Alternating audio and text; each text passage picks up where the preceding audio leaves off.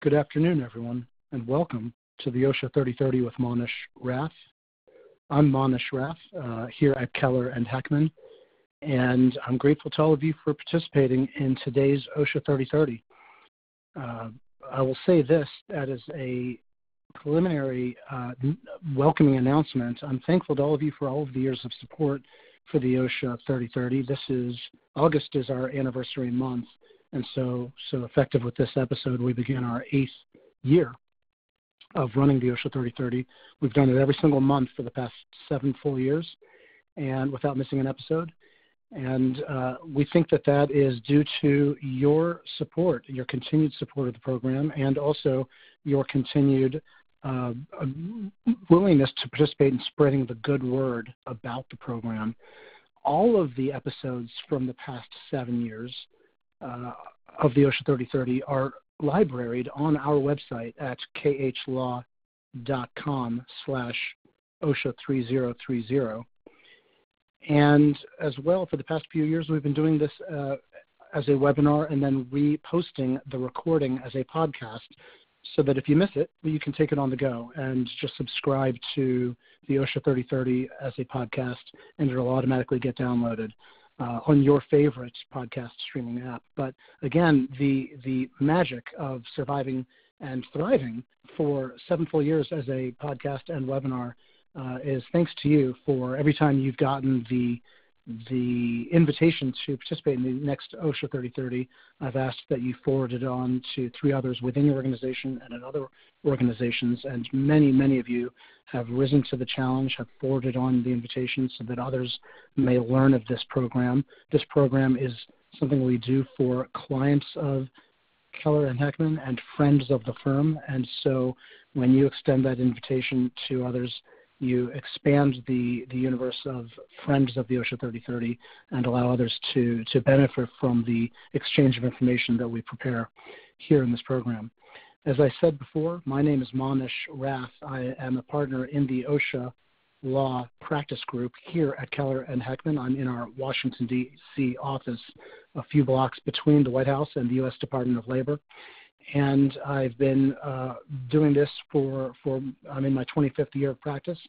I'll be joined today by my partner, Larry Halpern, who is also one of the partners in our OSHA practice and one of the deans of OSHA law anywhere in the country. So I'll look forward to him joining our program as we get started. And with that said, let's get started. Today we have a great topic. The U.S. Occupational Safety and Health Administration brought citations in 5 different offices against the United States Postal Service. And essentially their allegations in all of those citations were violations of the General Duty Clause, where letter carriers were allegedly overcome by heat stress or heat illness due to what the agency alleged was excessive heat conditions. We, during this program, will try and understand OSHA's position regarding to heat stress as a environmental condition. We think that it's important to talk about the General Duty Clause, and as well when bringing claims or citations against an employer to understand reasonable notice provisions. We'll try and describe the arguments on both sides, OSHA's arguments as well as the United States Postal Service's arguments in its own defense, and the administrative law judge, the Occupational Safety and Health Review Commission's administrative law judge's decision after hearing those arguments, and how this implicates for you, the employer community, your reasonable expectation as to what OSHA enforcement might look like in the future with respect to heat illness. And finally, as we always do, we'll wrap up with a discussion of what employers should do in light of these cases. It's topical because we here on the East Coast just wrapped up a fairly lengthy and severe heat wave, the longest number of days in excess of 90 degrees Fahrenheit in a row. I think that was a record-setting number of days.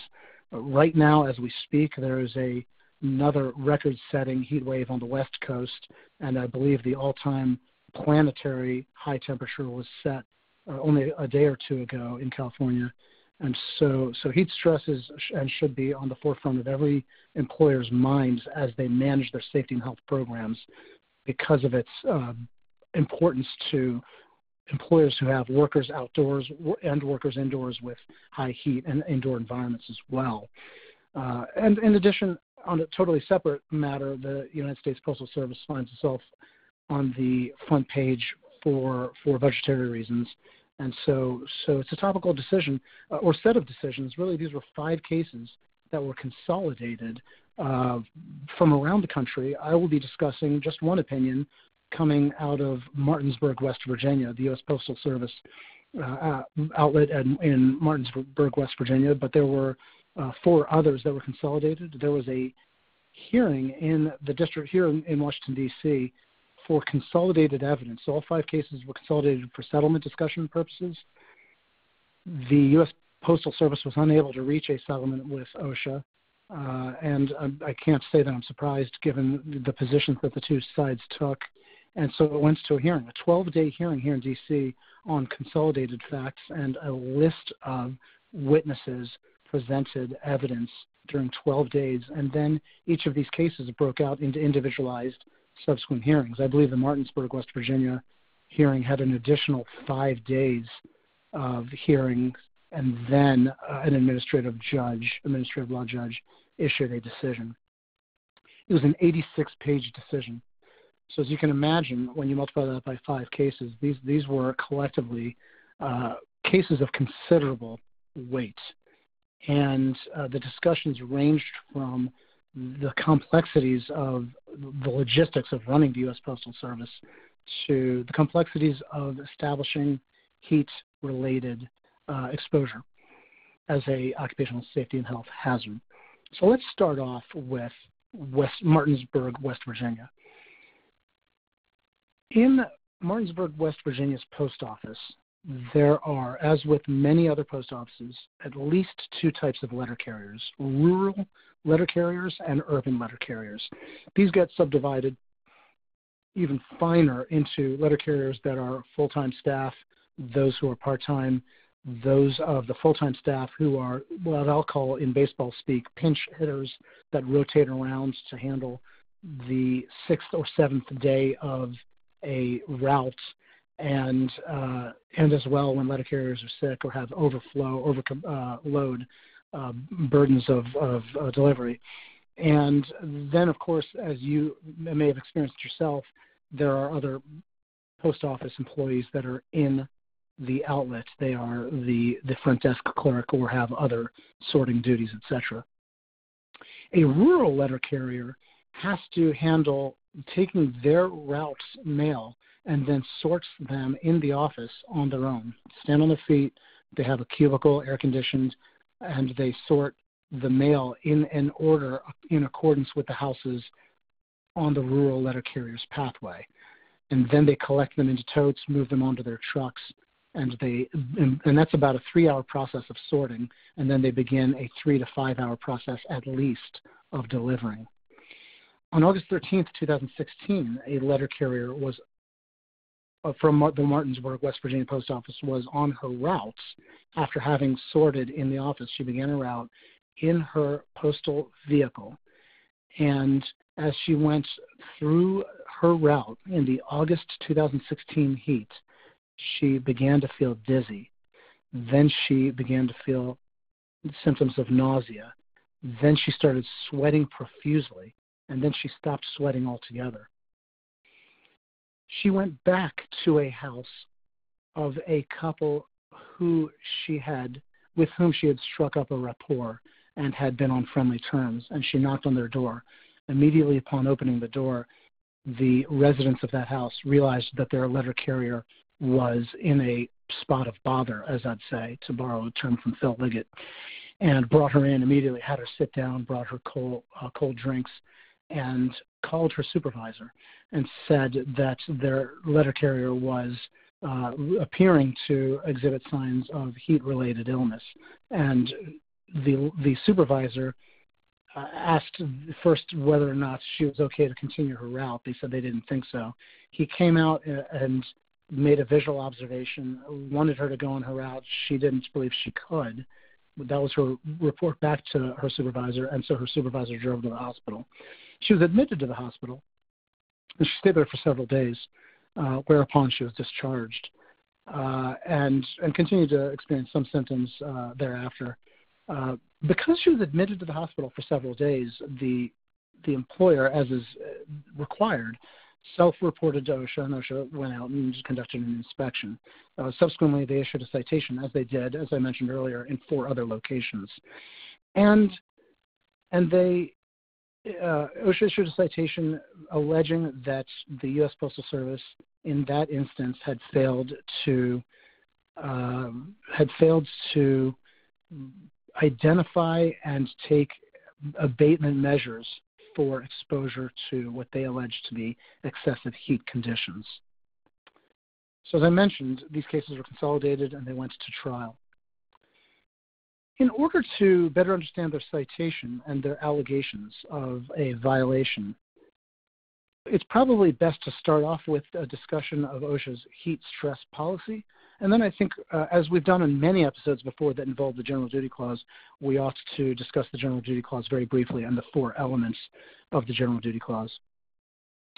So to start with, let's talk about OSHA's heat stress policy. There is no specific standard in the OSHA, U.S.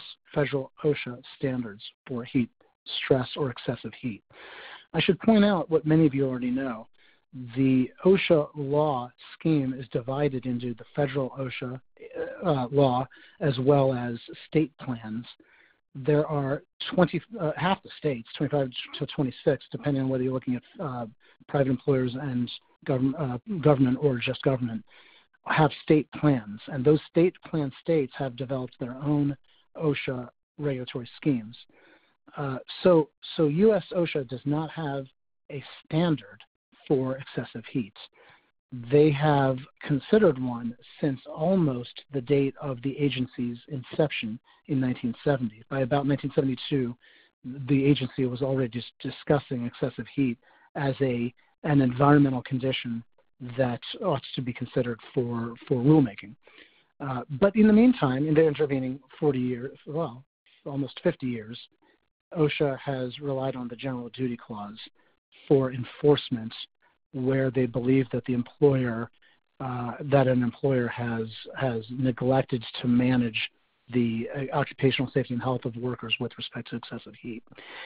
The agency has issued guidance in the form of an OSHA quick card, an OSHA fact sheet about excessive heat exposure.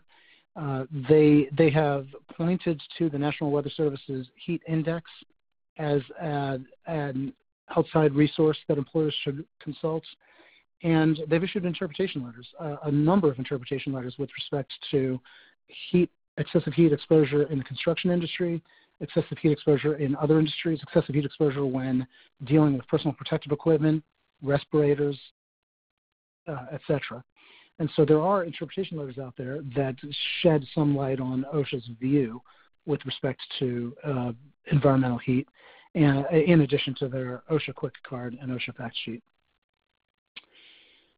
In addition, the NIOSH, which is the National Institute for Occupational Safety and Health, the research arm of the Centers for Disease Control, has issued a criteria document for heat exposure and has issued recommended conditions for a standard for excessive heat exposure in the workplace setting. I mentioned that there are state plan states.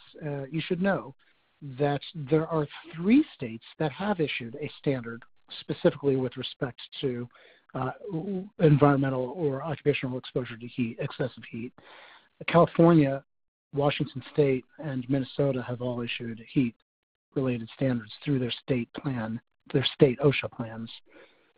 And ACGIH has issued a threshold limit value on excessive heat as well, and that is a consensus standards organization that has issued its own TLV for heat exposure. Okay, so that's where OSHA is with respect to heat exposure. As I said before, up until now, their method for enforcement has been to bring an allegation under the General Duty Clause, which is a clause under the Act itself, the statute, that says that if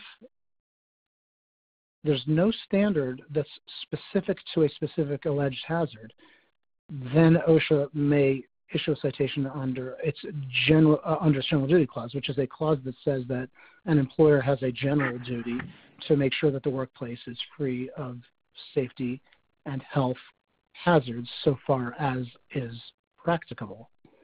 Larry, welcome to the OSHA 3030, and thank you for joining us.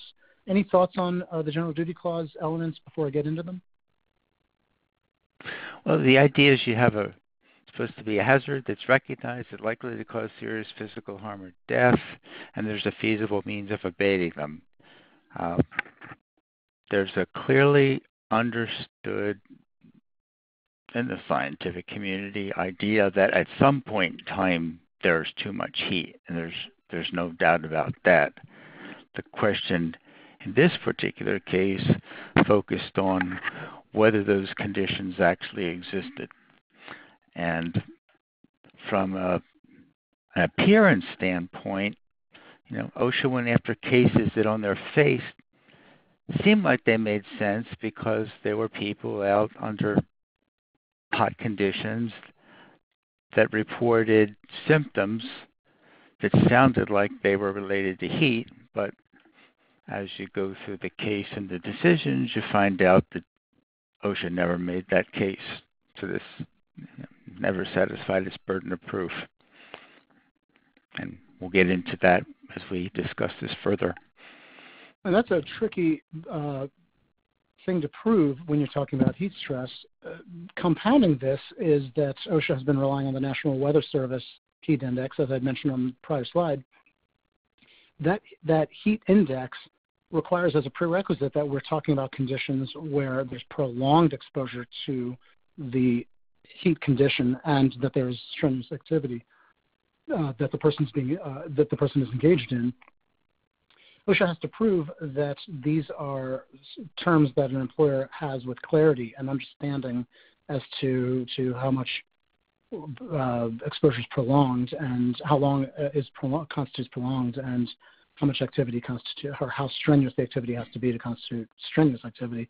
In addition, as you note here, Larry, the agency also has to prove, if it's trying to establish a general duty clause, that the employer knew or could have known of the violated condition. And part and parcel of that is trying to establish that the employer knew that we're talking about an activity that was too strenuous, or that the temperature was too excessive, or that the exposure was too long.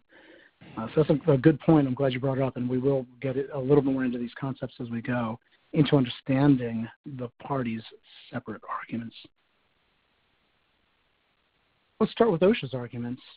Larry, as you know, OSHA's argument was when you look at the National Weather Service's heat index, that should put employers on notice as to they should now be able to reasonably anticipate that at certain temperatures and humidities that there is excessive heat, which puts you into various categories of danger.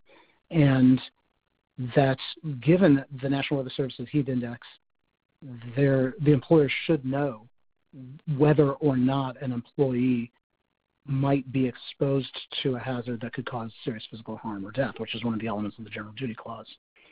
So OSHA brought on a host of testimonial evidence, particularly in its 12 days of trial here in Washington, D.C. for the joint portion of the 5 citations contests.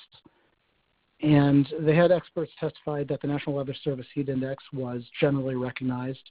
An expert testified that he relied on it and that he understood it and believed it to be clear. And they had experts testify that if an employer believed... Go ahead, Larry. I'm not sure. What I was going to say is OSHA tried to prove the case 2 ways. First, it said, here's some actual heat exhaustion or heat stress cases, heat stroke, heat exhaustion, whatever, actual cases where they've been diagnosed by a physician and determined to have that particular condition as a result of heat exposure. And then in addition to that, OSHA said, beyond the actual cases themselves, since the agency in theory doesn't actually have to prove there's an illness to prove there's a hazard. They said the National Weather Service Heat Index is basically a recognized standard, and if you exceed a certain level, then you're basically deemed to have excessive heat. That was the approach that OSHA took. There was if you want to call it a battle of the experts, where OSHA's physician was convinced that these cases were heat-related, and the Postal Service expert was convinced that they were due to other medical conditions, being dehydrated, having some sort of a viral infection, a respiratory infection, somebody who apparently was taking a particular drug and 2 to 4 times the normal dosage and had been dehydrated. And so when the smoke cleared from all that, the judge said, OSHA, you haven't established more likely than not that these conditions are a result of heat. Postal Service, you haven't demonstrated more likely than not that they aren't, but the burden of proof is on OSHA. And since OSHA hasn't carried its burden of proof, these particular cases have been shown to the court satisfaction, the judge satisfaction, to have been caused by heat. So they went by the wayside, and then OSHA was left, in effect, trying to establish that the National Weather Service Heat Index was effectively a standard like a pill, and that if you were above a certain level, you were in a condition or a risk zone where it was a recognized hazard. And that was basically the argument that OSHA made, which, after some discussion, if you go through the analysis, the experts were asked, well, what's the scientific basis for this National Weather Service heat index that you're relying on? And nobody was ever able to actually produce the underlying scientific substantiation for it to validate it. And so it's an interesting set of points you're making, Larry, and I'd like to parse through some of them a little bit more, just rephrase them a little differently. It seems, as I read the opinion, that OSHA put a lot of weight into the fact that let's just take the letter carrier in Martinsburg, West Virginia, that she in fact suffered from the symptoms that are consistent with heat illness to establish that there was allegedly excessive heat. And I think that the lengthy discussion that the ALJ had to devote to this was unfortunate because, as you point out, and I think you're quite right, it really wouldn't matter whether an injury or an illness ensued from a hazardous condition. It merely is necessary for OSHA to establish the presence of a hazardous condition. And then OSHA points to the National Weather Service's heat index to point to the abstract alleged fact of an excessive heat condition.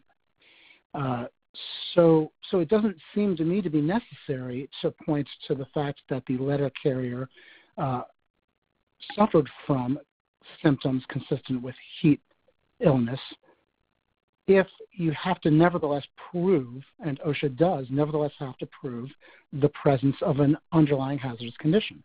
And so in doing so it wasn't necessary. And in doing so, they pointed to the National Weather Service's heat index chart as evidence of what a hazardous condition would look like at given temperatures and humidity levels.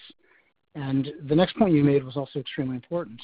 When in the examination of the evidence, experts testified, they said, I looked at where the National Weather Service came up with this data and how they categorized various bands of levels of risk, and they didn't seem to have any underlying, and I'm going to put that slide up right here, they didn't seem to have any underlying data to support why one band was red, orange, yellow, or light orange, and why they would have been granted caution, extreme caution, danger, extreme danger status. So that put OSHA behind the 8 ball. As you say, it's ultimately their burden to establish that there was a violative condition, and without the data supporting the National Weather Service's table, they didn't meet their burden to show that the presence of the National Weather Service's table is proof dispositively of an excessive heat condition. So I think that was a fair parsing out by the administrative law judge, and I think that it was well handled because this was a massive body of testimonial evidence to get through and still come to that conclusion. Larry, ultimately the ALJ's findings were extremely instructive for the employer community, and as I pointed out before you joined us, I have to point out for those joining us today, this is important stuff, not just for employers who have workers who work outdoors, but for many, many employers who also have workers who work indoors but exposed to indoor sources of heat as well for prolonged periods of time. So I think that the impact of these cases is extremely far-reaching. So the ALJ's findings, amongst other things, were, as we discussed, the agency failed to prove that the illnesses in these 5 cases were caused by exposure to excessive heat. In each one of these cases, the letter carriers also had confounding factors associated with their symptoms, such as, Larry, you mentioned underlying medical conditions, medications, etc. And so with those confounding factors, the experts were not able to establish beyond a reasonable doubt that the symptoms that are consistent with heat illness were indeed caused by excessive heat. Right. Now, just so we're clear, so we're talking about more likely than not. Yeah. OSHA, I think I've mentioned, has a historical position that you take an employee as you find them. So it could be if there's some group of employees that are more susceptible to these things, the employer is not necessarily going to be able to say, well, those people are susceptible, and that's not covered by the general duty clause. But in this particular case, like I said, it wasn't a matter of somebody who had a reduced resistance to the heat and the heat overcame them. This is a scenario where, as far as the judge is concerned, these people just simply had other medical conditions and they weren't based on heat exposure at all. Now, again, that the findings may not reflect what you want to call the truth of what the situation was, but as far as the way the evidence was presented, that's what the judge found, that the evidence didn't demonstrate that it was more likely than not that these illnesses were heat-related rather than being caused by respiratory infections and dehydration from overuse of a particular drug or taking a drug in excess of a recommended dose or whatever the other conditions were. There were a number of them. So everybody has to be careful about these facts and remember that the case turned on the way they're presented, and it could be that, and the judge said in both cases the 2 experts were so adamant in their position and didn't do enough of an explanation of explaining why the other position was wrong, that the judge basically wasn't particularly persuaded by either one. So it could have been with a different presentation that got into more detail, it would have been easier for one side or the other to make out a case. The problem for OSHA is they get these reports of these kinds of things, and what you see now is to the extent that you want to try to make the case out on actually causing an injury, you have to do a fairly detailed medical examination. That takes a lot of resources, and that's not something that normally gets done at the very beginning of a case. I would bet more often than not that the agency gets this information that the emergency room said somebody was affected by heat, and they go ahead and go off in that direction. And it isn't until you go through discovery and get ready for trial that you find out about all these other medical conditions, and by then it's too late. You've already invested the resources in going ahead with the case. And again, the same thing with the National Weather Service. If OSHA is going to pursue this kind of a thing again, this judge's opinion seems to make it pretty clear that the agency is going to have to do the research to validate the National Weather Service heat index or look for some other alternative. But they didn't carry the burden of proof this approach. Right. Right, and I think that's going to be a difficult challenge. And that's one of those things about the general duty clause that makes it harder to establish, and it makes this a kind of environmental exposure that also makes it difficult to engage in rulemaking. With that said, Larry, should we talk a little bit about heat stress in the interest of time? Maybe a short discussion of it, because I think setting aside that the employer prevailed, and by the way, the employer prevailed in the last landmark case relating to heat stress, which was Sturgill, decided by the Review Commission itself, by the now chairman of the Review Commission, and Chairman Jim Sullivan. And that decision was also one in which the Review Commission found that this idea of at what point heat and humidity or other environmental conditions become such that they are excessive for the purpose of the general duty clause is ill-defined, and that OSHA has not done a sufficient job of defining it to have enforced it in that case either. So with that said, that is not to say that heat stress is not an important consideration for employers in managing the welfare of their workforce. We've found that the agency's position has been fairly consistent over the past 40, 50 years on the subject, and that's that you have to, as an employer, consider not only the ambient heat temperature, but also the humidity, the kind of work being performed, and as well the personal protective equipment that the employer expects the workforce to use, the radiant heat, whether the employees are working in direct sunlight or in shade. These kinds of factors need to be accounted for by the employer in order to account for and develop a reasonable practice on a day-to-day basis. So this basically just, this is the NIOSH approach, and it talks about here's the heat balance, and if you generate heat more than you use for external work, it's going to build up, and then you have all these environmental factors that determine whether you get a heat exchange toward the body or away from the body. And the point is that there's science to this, and it takes calculations, and it's complicated. And the National Weather Service Heat Index is a nice simplistic way that supposedly tells you how you feel. And that's not necessarily tied to the science of what the actual impact of the heat is on your body. And that's the whole point of this, which is NIOSH goes through this and says, here's how you do an analysis of the heat. And here's what NIOSH says basically needs to be addressed if you're going to address heat. And here's our comparison of what the National Weather Service Heat Index addresses. And you can see that it doesn't address the significant number of factors, and partially only addresses some of the other ones that NIOSH points out.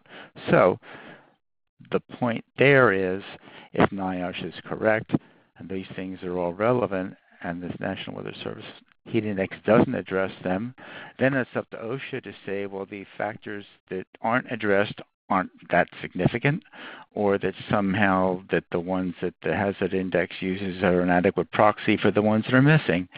And it could be the case, but the bottom line is OSHA didn't establish a scientific basis for that.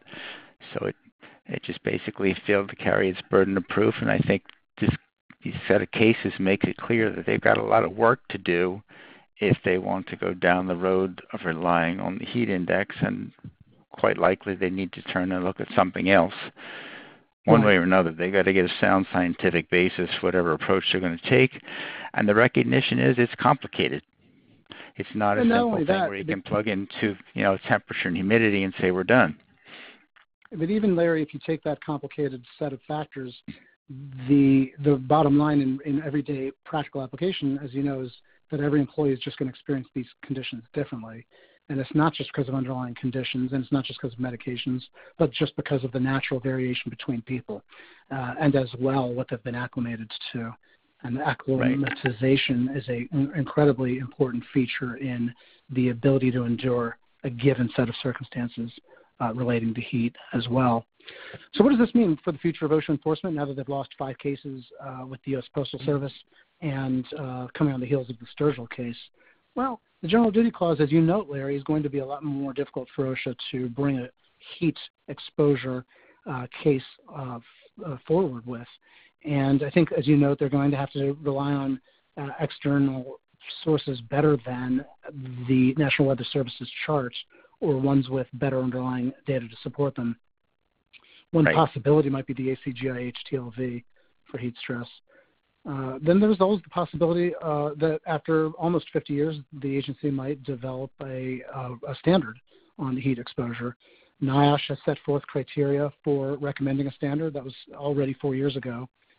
And earlier this year, I think it was last year, it was around middle of last year, May, Congress at the Workforce Protections Subcommittee held hearings for a proposed bill, H.R. 3668, that would have proposed to require that OSHA publish a standard within 2 years after the passing of that bill, enactment of that proposed bill. And it would require the agency to propose a standard addressing heat exposure. And if they failed to do so, then the agency, by force of that proposed bill, would be forced to adopt the standard, the regulatory schema of the most restrictive state standard in place at the time. Right now, there's only 3, as I mentioned: California, Washington State, and Minnesota. But they would have had to adopt one of those schemes as an interim final standard while progressing towards the final standard. And then there's a petition before the agency to implement or promulgate a rule that was a petition authored or signed by no less than 130 different groups and maybe 70 or 90 individuals, including 2 former assistant secretaries in charge of OSHA. And that's quite significant, and it's a predicate or a precursor to a possible lawsuit against an agency, as we've seen in prior episodes of the OSHA 3030, including last month, I believe. So, Larry, what should employers do in light of the United States Postal Service's cases? I thought the United States Postal Service did a great job in presenting a logical and principled defense. With that said, I don't think anyone doubts that the heat exposures of their workers is very important to the health and safety of our workforce at any establishment. I think to start off with, employers need to conduct a hazard assessment with relationship to heat to identify the tasks being performed, the exertion necessary to perform those tasks, the conditions in which people perform their work, and what options you as an employer have for breaks, job rotation, etc. And then to evaluate the feasibility of various types of interventions, like making sure that employees or workers have plenty of water, rest, access to shade or cooled environments, rotating them through cooled environments or shade, and rotating them through breaks, making sure that employees are properly acclimated if possible, or at least studying the feasibility of that. That came up in the Postal Service cases, and it's a problem. If somebody takes a 2-week vacation, they may come back having lost some acclimatization. They may also come back in the midst of a heat wave. Heat waves, of course, force rapid acclimatization for everybody all at once, and so it's a feasibility challenge without a doubt. And I'll note that the administrative law judge found that it was not realistic or practical to expect employers to rely solely on acclimatization with logistical operations as massively complex as the Postal Service. Larry, the Postal Service has over 33,000 retail outlets, more than Walmart, Starbucks, and McDonald's combined, over 250,000 workers, and on a 24-hour cycle, they're getting mail to every single mailbox, business and residential, across the country, some places by truck, train, plane, seaplane. And so to deal with the logistics there, and also with this idea of acclimatization as a sole source of how to manage heat is probably a bridge too far, and for many other employers as well. Well, there's a lot of complication, though. Now we're talking about people that used motorized vehicles in part, at least a significant part, to perform their jobs. Some of them are air conditioned. You have windows that you can open. There's issues about whether the trucks were actually parked in the sun versus someplace else, whether the windows were opened. It's a lot more complicated, but the ACIGH TLV does have some screening devices that people can use to give themselves ideas that are probably thought to be reasonably based. So it's not just a matter of guesswork. People could try those things out and see how they work, and I think they probably find they're fairly practical. I mentioned we had one indoor case where OSHA got a complaint about heat, and we used the ACGH TLV guidance to demonstrate that the exposures were below the levels suggested as being fine under that approach, and OSHA dropped the investigation. So those things are available. As we mentioned in a slide before that, I don't know how it's going to work out. There is some technology for actually measuring core body temperature out in the field. Whether OSHA could take that kind of expensive monitoring device out into the field and use it remains to be seen. I assume employees would be willing to cooperate, although that would certainly be voluntary to have somebody put a couple measuring devices or sensors on their forehead. But those things may happen, and they may actually provide the agency with some sort of data to support some sort of a standard or an index, which they currently don't have. I think other things, Larry, that employers can do, in addition to training heavily for supervisors and workers about heat stress or heat exposure, is enforcement of supervisor compliance with those policies and having separate reporting channels so that employees can bypass their supervisor if necessary to report excessive heat exposure or heat illness-related symptoms, to make sure that, because one of the things that came up in the U.S. Postal Service cases was a belief or an allegation that the supervisors were aware of cases of heat exposure and were indifferent or felt pressed to keep schedules and keep people engaged regardless of clear signs of potential jeopardy. And then in order to also solve for that problem, to monitor employees directly, bypassing supervisors on the monitoring duty and mandating breaks. Well, with that said, I think that those are some of the things that employers can do in the field of heat stress management. More between now and the next time we meet relating to OSHA law can be caught on our Twitter channels, including at Rath Manesh. This program will be rebroadcast as a podcast in just about less than 1 day. Larry Halpern, I know you have a LinkedIn page, as do we all, and the law firms Keller and Heckman Workplace Safety and Health page on LinkedIn. And we'll be back as the OSHA 3030 has another episode in about 30 days, September 23rd at 1 p.m., always on a Wednesday, always at 1 p.m. More information can be found at khlaw.com/OSHA 3030. When you get that invitation, please forward it on to 3 other people within your organization, without your organization. Even if you've already done so, find 3 more people to forward it on to. Spread the good word. Starting next month, as we begin our 8th year, we are moving to Zoom to do these webinars as a webinar by Zoom with a video component. So I'm excited about that. I think that's a great development. You'll no longer need to dial in separately by phone and participate with the slides by webinar. We'll be on Zoom, and everything will be all in one place. So look forward to that. September 23rd, we'll be on Zoom from now on.